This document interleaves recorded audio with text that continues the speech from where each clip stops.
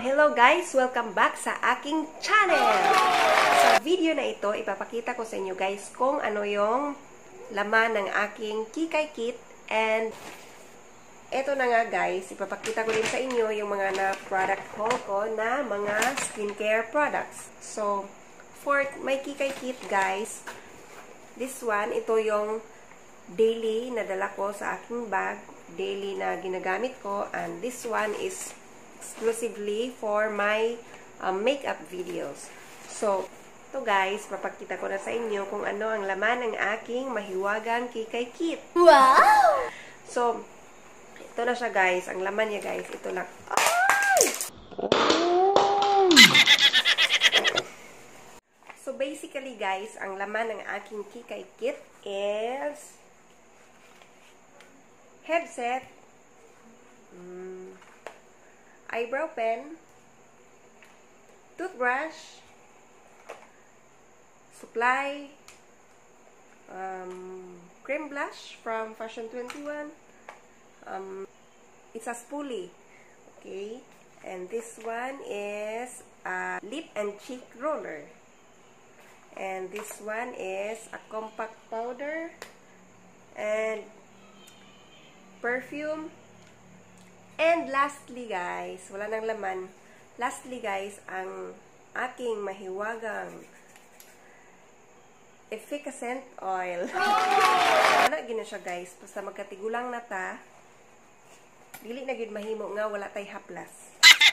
So anyway, so aside from that guys, next ko ipapakita is what's inside this one. This one naman exclusively for my makeup videos.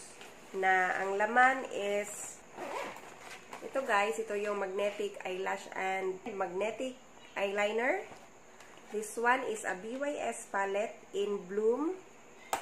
This one is a BYS face palette in Peach. And this one is a Fashion 21 color set eyeshadow palette din siya guys, pero di ko pa siya nagamit, di ko pa din siya na-open.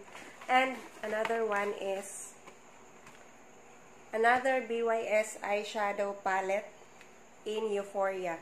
Kakabili lang ng husband ko nito guys, di ko pa siya nagamit and di ko pa din siya na-try. So maybe in my future videos, makeup videos, gagamitin ko siya, ita-try ko siya. And since usually sa mga face palette or eyeshadow palette na ginagamit ko is BYS kasi usually ang bumibili ng aking mga kolorete sa mukha is my husband and mga drugstore, sa drugstore lang din naman niya nabili. Kasama din sa aking makeup set na nasa pouch is this one, mga abubots din for my makeup videos. So, yung mga for makeup ko guys, bihira ko lang siya magamit. Magamit ko lang siya if ever na gumagawa ako ng makeup videos. But, on a daily basis, ito lang yung dala ko. Ito lang din yung talagang ginagamit ko. So, aside from that guys, ipapakita ko din sa inyo yung mga nabili kong skincare products na na-product haul ko. And di ko pa siya na-try. So, ito siya guys. From Watsons.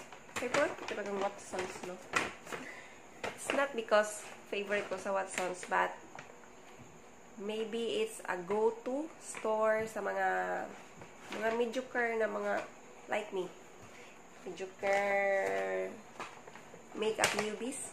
So, anyway, first of all, di ako gumagamit nito, pero first time akong bumili and first time kong masubukan is bumili ako ng Myra A na mga capsules kasi wala lang, gusto ko lang i-try. Na-curious din ako if may effect na siya sa akin. Next is how do you read that one guys? Abone? Basta, it's a Miracle Spa Milk Whitening Lotion with tomato extract. And another one, guys, is Same brand, but this one, it's a spa milk salt. So, basically, it's a moisturizing, whitening, smooth, and baby skin na para siyang exfoliator. So, di ko pa din siya na-try, guys. Actually, itong mga nabili kong products, guys, never ko pa siyang na-try. So, ita-try ko pa lang. Okay? So, it's been a while, guys, na nabili ko siya. Pero, parang, dahil marami tayong mga ginagawa, marami tayong nakabisihan, and dagdag pa itong ECQ. So, parang nawala sa isip ko, and ngayon ko lang siya naalala. So, next is a Deo Nut Aloe Mineral Deodorant Spray. So as you can see sa aking previous video, guys, sa underarm whitening na video ko, gumagamit ako ng Deo Nut Deodorant Stick. So, this one naman is a spray. So, much better ito kasi less friction on your underarms kasi isi-spray mo lang siya compare dun sa stick na kailangan mo siyang i-roll sa skin mo. So, this one, less friction, pero same brand naman. Di ko pa siya nagamit. So, next time, pag maubos yun, ito na ang gagamitin ko.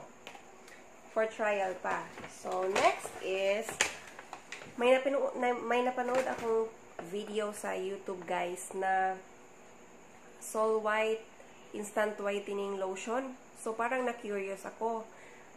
That time na bumibili ako ng mga products na ito, hinanap ko pero di ko siya nahanap. Ayaw niya magpakita.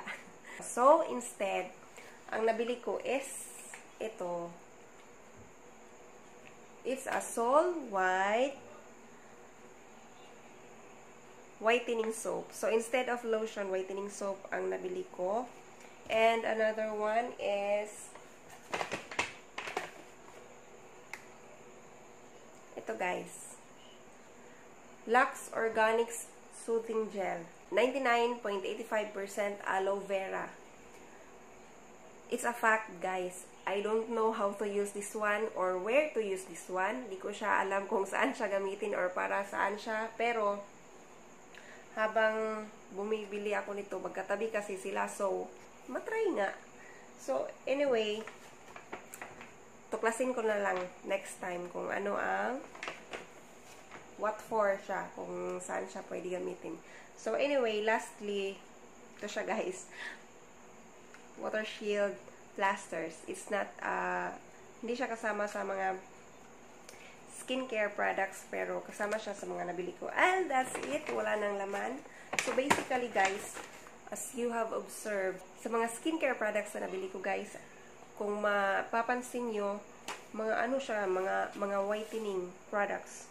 I have nothing against mga whitening products or sa mga baby girls dyan or sa mga baby shark dyan na gustong pumuti. I have nothing against you, guys. Yun lang, napansin ko lang na parang mga naglipana na siya sa market ngayon, yung mga whitening products. So, ito na nga, guys. Ito, yung mga, basically, yung mga talagang skincare na for trial ko pa lang. Di ko pa siya na-try, and I intend to try this one and give a review in my future videos, hopefully. So, ano talaga, honestly, I don't have skincare routine talaga. Wala talaga akong masyadong ano sa katawan, guys. Pero, naisip ko na as you get older, parang older talaga, but as you get older, parang maybe it's time na wag nang balahura, wag nang pabaya sa katawan. So, parang maybe it's time to take care of your skin. And, by the way, guys, if you're already a mommy, or if you're may anak ka na, may asawa ka na, if you're already married, it's okay, guys, to take care of yourself. Huwag kang makakonsensya, or you don't have to feel guilty when you're taking care of yourself because you much deserve it. Okay? So, deserve mo naman talaga yan, mami. Diba, kahit may asawa at may mga anak na tayo, we need to take care of them, but then, dapat, you have to take care of yourself then. You don't have to be guilty of it. Okay? So, yun lang, guys. Hopefully, nagustuhan niyo ang video na ito. And, you can check out my other videos. Since, nandito ka rin lang naman, please click like and leave a comment in the comment section below. And please, please, please don't forget to click the subscribe button and i-click mo na din yung notification bell para ma-notify ka sa mga future videos na i-upload ko. Okay? So, that's it lang guys. Thank you for watching and see you on my next one.